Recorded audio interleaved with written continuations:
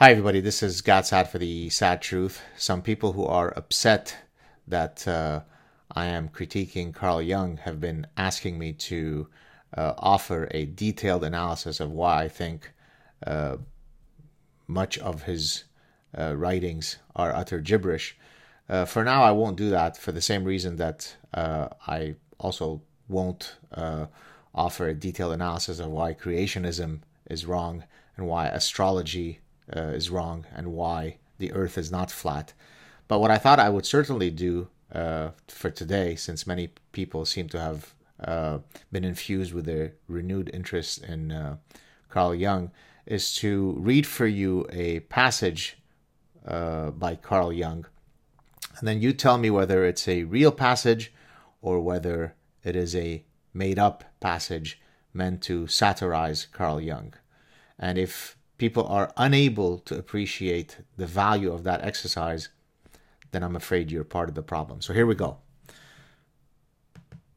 Man suffers because he rejects the animus of his inner self whilst foregoing the proportionality of intentionality.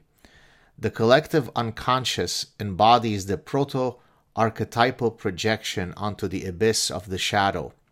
The serpent is a symbolic seductress of the ego.